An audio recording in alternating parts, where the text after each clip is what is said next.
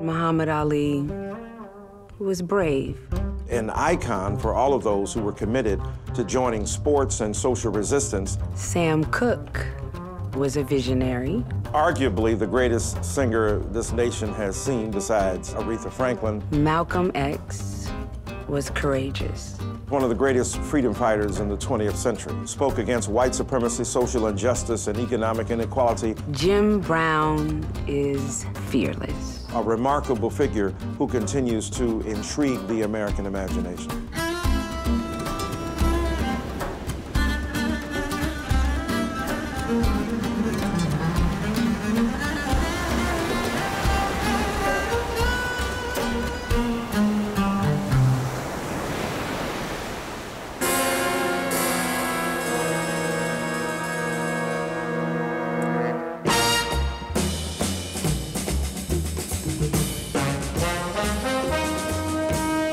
I'm looking forward to this whole situation. I'm testing my memories. To think that all these years, people are interested in what happened way back then. Hello, hello. Hello. Welcome to the historic Hampton House. Thank you. So happy to have you. It's good to be Come here. and visit with us. February 25th, 1964 was a remarkable day.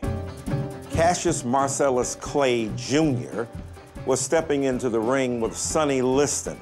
At 22 years old, he became the heavyweight champion of the world. And that night, he repaired to his hotel, the Hampton House, with three other figures: Jim Brown, Sam Cooke, and Malcolm X. Jackie Robinson used its place. Martin Luther King Jr. was photographed in his swimming trunks in the swimming pool of Hampton House because there were not many places in Miami Beach that would accommodate black people.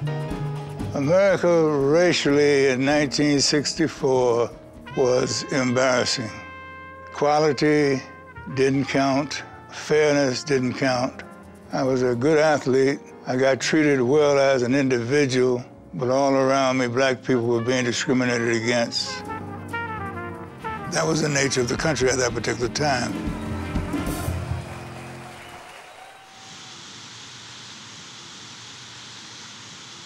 We used to sit around the pool, but a whole lot of brothers didn't do a lot of swimming. I don't exactly remember when I met Ali, but it was before '64. Ali had a way of calling you out, reaching out to show friendship, always in a good mood. I remember the sound of his voice. Jim Brown, what's happening? Muhammad, he said, let's go walking. Let's go over here and get in the pool. He had a great heart, and he always took time with people. When you talk about a Malcolm X, that's a historical figure, one of the most important exposure that I've had in my life. And, you know, Sam Cooke was unique talent, but he had a consciousness that he wanted to make this a better world. So he joined the forces. He became an activist and put his butt on the line. It's important to look at these men. While they were icons, they're not immortals. And it was that moment in my mind that they were able to be men, brothers, able to have the opportunity to express their feelings without having to censor themselves in any way, and be in a space that was safe. Well, 38. Wow, this is it. This is it. There he is. This does bring back memories.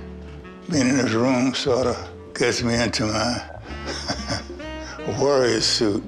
The struggle was so intense, if you didn't watch out, you'd be contradicting yourself. You had to be very careful because there were white people that were very racist, but there were white people that risked their lives to bring about freedom, equality, and justice to us.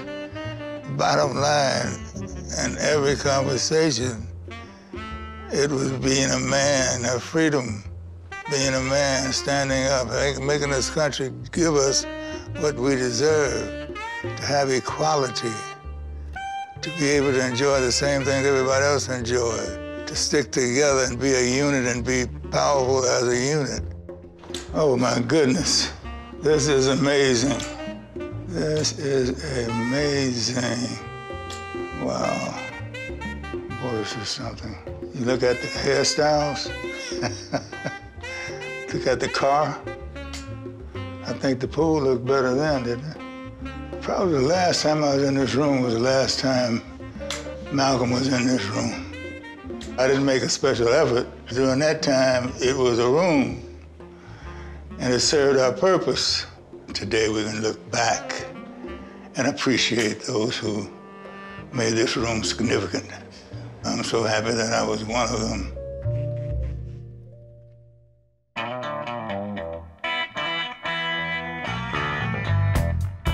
Muhammad Ali, Jim and Sam and Malcolm, they're just an example of how important it is for us to use our platforms to amplify voices that aren't able to be heard. That meeting looms large in the American racial imagination.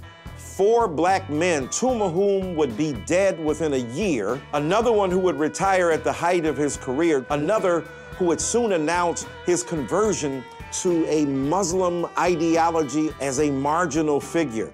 They must come together to articulate their belief that black people are worthy of fighting for, and that those who are the black fortunate must give their lives in service to their people.